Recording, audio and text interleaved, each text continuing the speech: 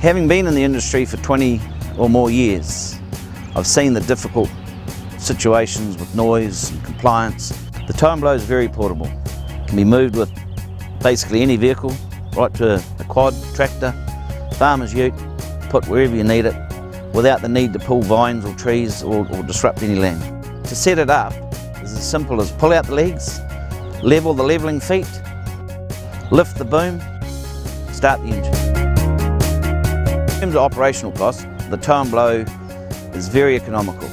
Simple grease and a look over, as opposed to a traditional wind machine that needs expensive service with specialist equipment. In terms of efficiency, the tow and blow uses 5 litres an hour, the traditional wind machine 50 litres an hour.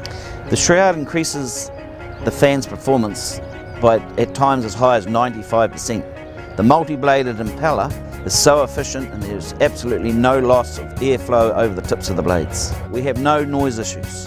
The impeller in the shroud acts like a muffler.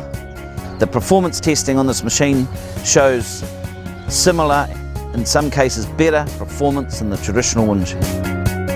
One of the biggest benefits of the tow and blow is it is half the price of a traditional wind machine. International inquiries, unbelievable, covering things from airports for aircraft de-icing to now even potential power generation. The future of tow and blow is extremely exciting.